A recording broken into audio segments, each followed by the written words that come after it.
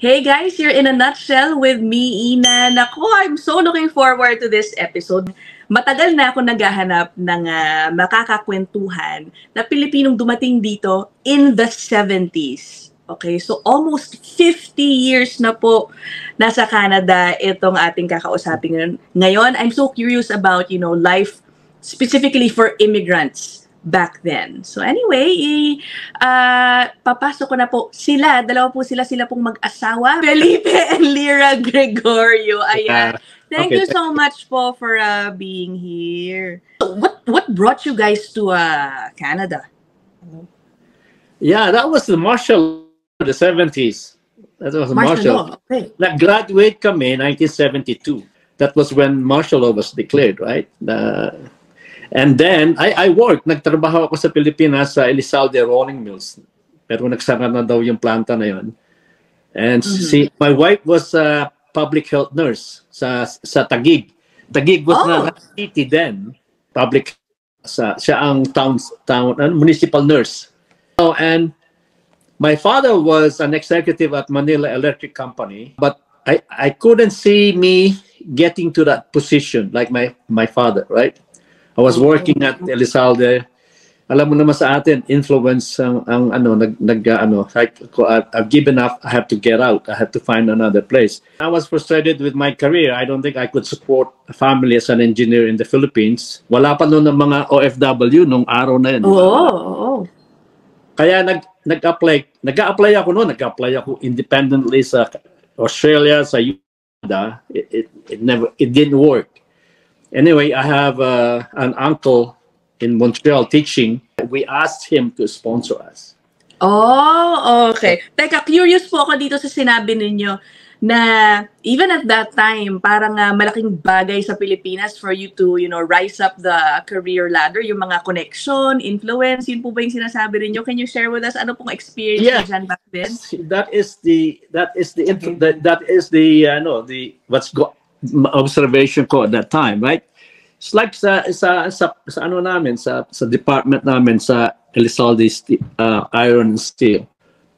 There's some people are given the opportunity to be trained overseas. If you're not in that, then you can be left behind, right?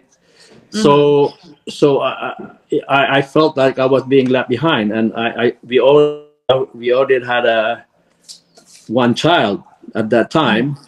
We were still living with my dad, switching from our place to their place. I think my dad was paying for our babysitter. My dad gave us an owner so that we could commute around.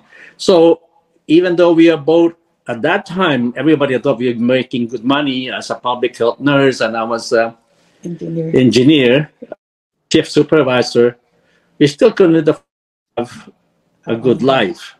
Without our parents, no, we won't. We can afford a good life. So we have to find a way to get out. And my dad encouraged me.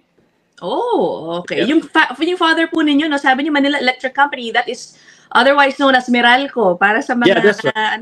Sa Meralco. Yeah, he was an engineer. He was an engineer, and he was also lecturing at Mapua. For those curious, sa viewers po natin, Felipe is an electrical engineer, right? And he was able to pursue engineering in Canada. And he retired as director of engineering noong kanyang kumpanya for the whole North America parang department. Ganon po ba? Can you explain to us how you ended your career here as an engineer? Yeah, at the time the company was split into regions, and each region there's some director of engineering. There's director of engineering, there's director of construction management, every discipline. So I was looking after all the discipline and everything about engineering and design, including the project support, the planners, the schedulers, procurement guys, right? So I was looking. There's about 1,000 people by the time I retired. So that's at the end. I retired 10 years ago. And for those interested, si Felipe, he will come in for a different episode to give advice for aspiring engineers, yung mga kababayan natin. Kasi sabi niya, he observed that, watching, I think, social media, napapansin daw po ni Felipe that there are Filipino engineers struggling talaga to, pursue their careers here in Canada. So we'll have a separate episode for that. 'Di ba? Para makapagbigay po kayo ng tips for them. But for now, as I mentioned, I'm so curious about life in Canada for immigrants in the 1970s. They arrived here in 1976. So 48 years na, no? Almost 5 decades. Marami na po bang Pilipino nagsisilipatan nung panahon na yun? Kasi sa kami na, we landed in Montreal. So we like Okay. So because that's where my family was. By the time he sponsored us, we already had 2 kids, right? So it was not easy. It was not easy at the time, right? We came in with $1,000 in our pocket, and actually we borrowed the money for the plane ticket. Oh, really? Okay. It was a fly now, pay later kind of thing. Oh, right? parang, fly now, pay later. Okay. I couldn't afford. My dad gave me the pocket money at $1,000. That's the help we got from the parents, right? Pero in the 1970s, medyo malaki-laki na rin po ba yung $1,000? Oh yeah, it was. Oo naman. It gave us a little bit of confidence and peace of mind that, even though my uncles were here, we're in Montreal, we knew we will not get hungry.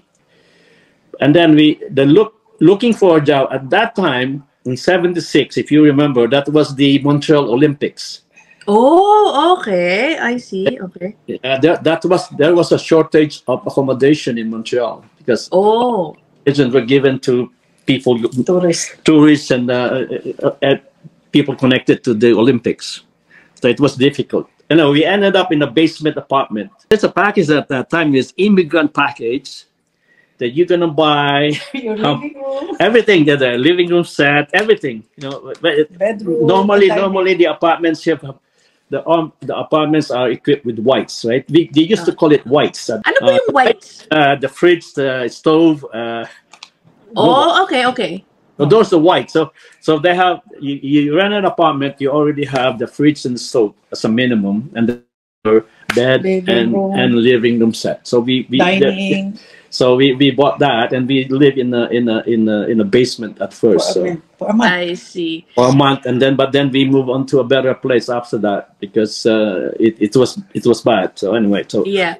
So how was job hunting naman po at that time? I don't know if this is true, pero meron po kasi rin kaming ninong medyo matagal na rin po dito sa Canada. He would tell us na in the 70s. Yung mga immigrants dumarating, sometimes in the airports pa lang daw po, you will see signs, yung mga placards tinataas daw, sinasabi parang looking for a job, yung mga looking for laborer, mga ganun. Totoo po ba yun? We did not experience that. Okay. Pero at that time, I was counting on my wife to get the job first. A nurse. Right? There was I went to Canada Human Resources, right? Yeah. I actually went to Immigration Canada, and they have a branch, Human Resources, something like that. They were actually the one who gave me the name of the company to apply to. Oh, so did you have a hard time finding your first job? No, it wasn't. The Filipinos coming in now, they're different.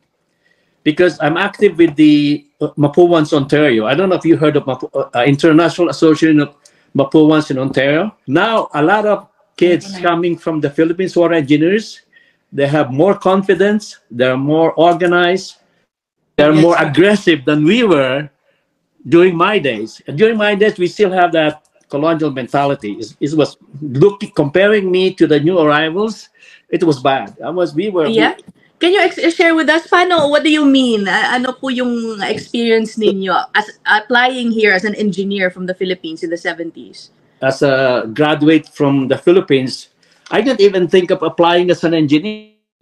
Oh, parang wala kayong lakas ng loob nung time na yon. I was not good enough to apply as an engineer, right? So I applied as a draftsman. Okay, so I was able to get a job as a draftsman.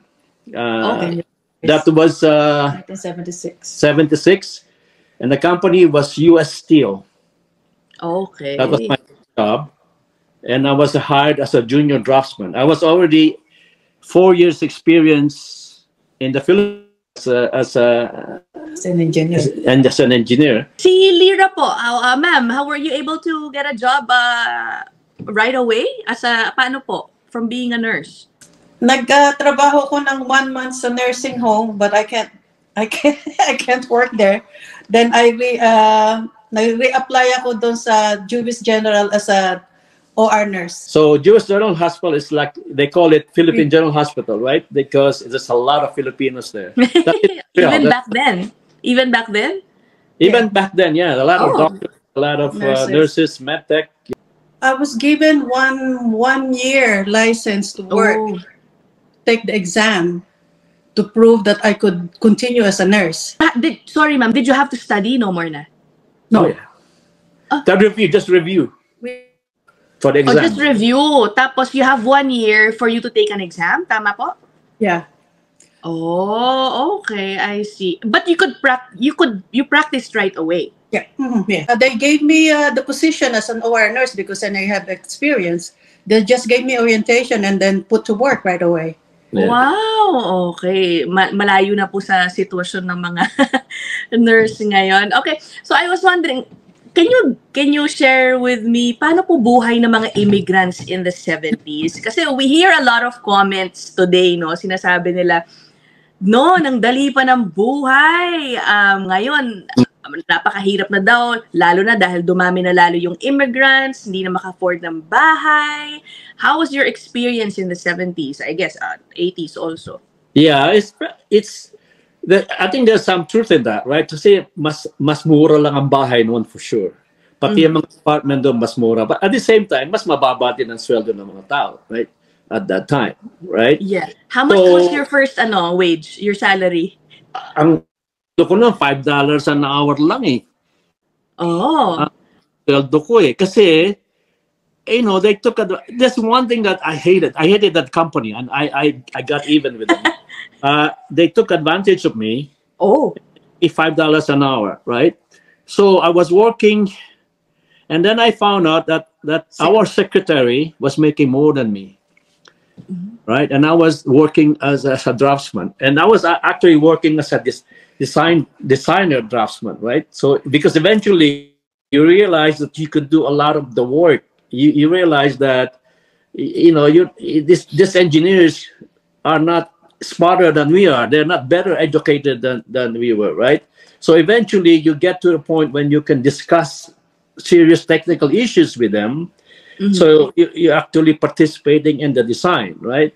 So I hated that company, so I left them right away, right? So to find my level, right? So the problem with Canada, I think everywhere else, if you start at like $5 an hour, right? For you, because they're limited on how much they could give you raise every year, right? Unless they give you a promotion, but even that is not, they're not going to give you a big raise, right? The only way you could do it is get out of there and look for another job and get a jump on your salary. This is what. So you found another employer, and how was that? I switched to an agency. I went to an agency, and the advice of the agency was for me to switch to, because my education was in power.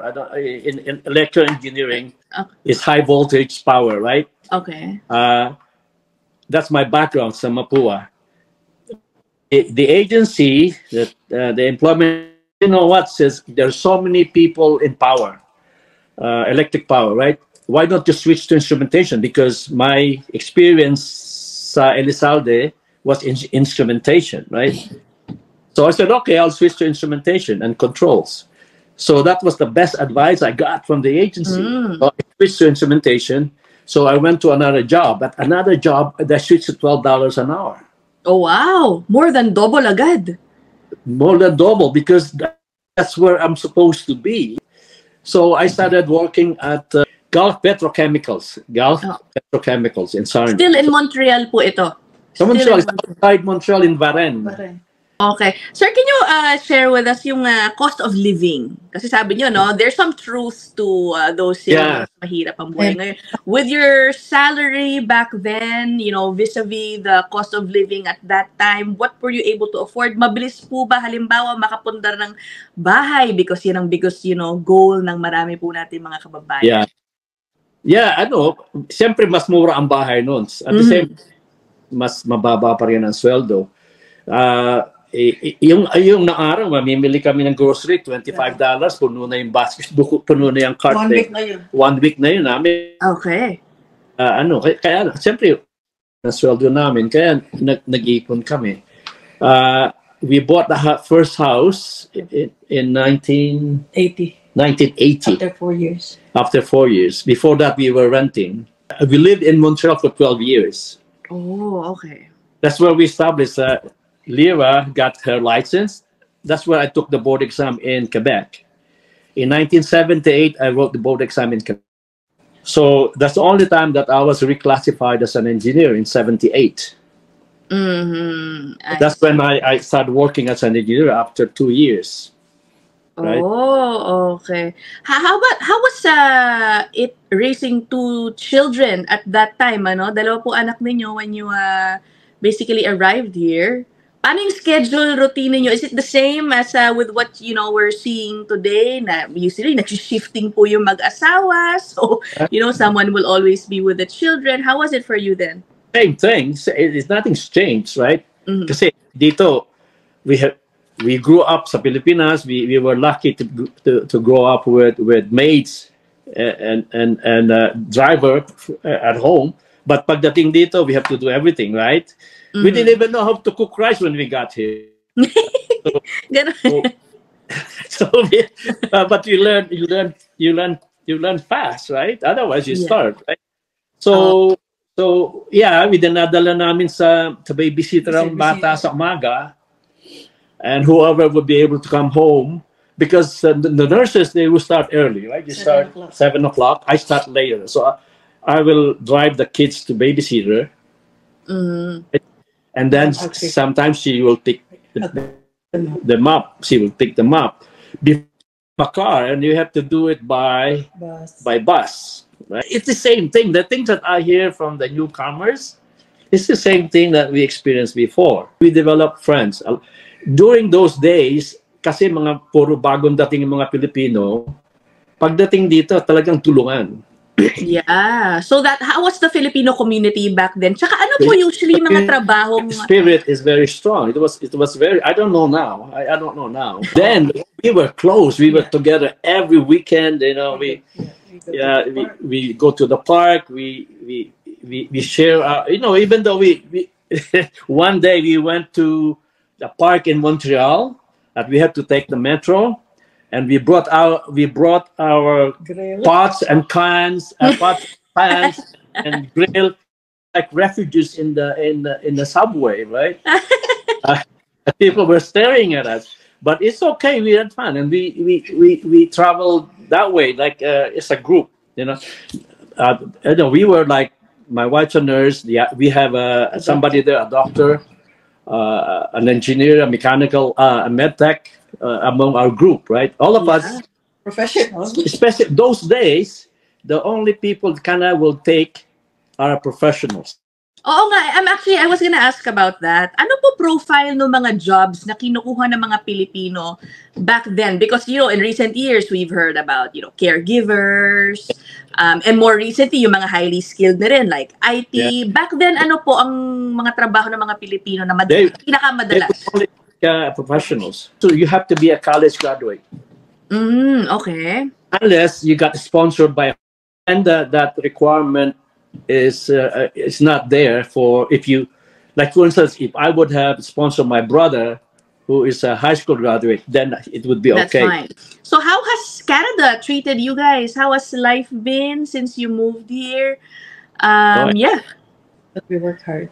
Well, I keep telling my wife, somebody's looking after us, right? Somebody is really looking after our family. We never, Never lost. We never lost a job. We never never experienced being laid off from work.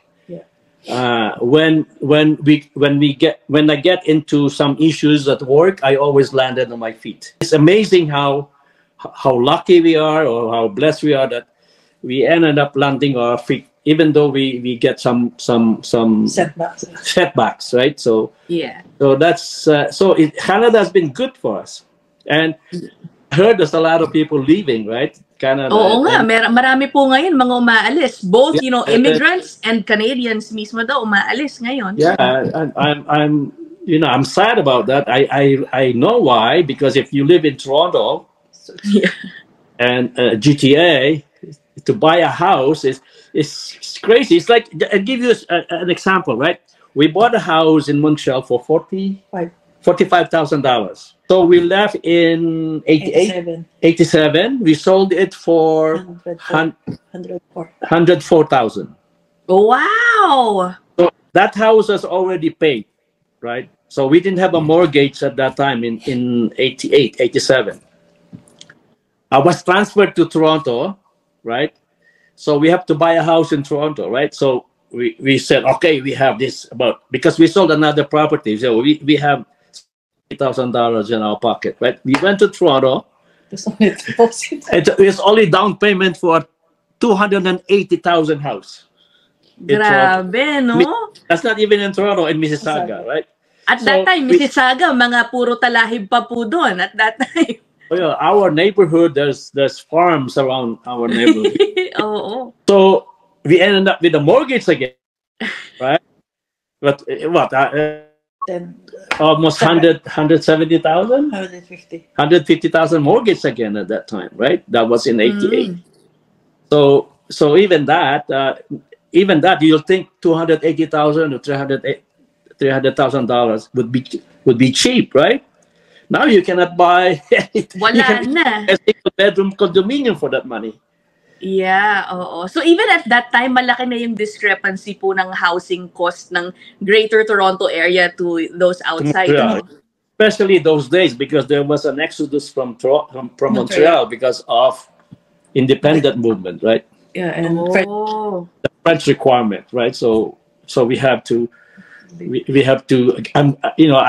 I was transferred because I asked to be transferred to Toronto because I reached a point in my career that I couldn't compete without being able to speak in French or write, right? So we have to do something, otherwise I will not go any further in my career. A last question na lang po before we end the episode.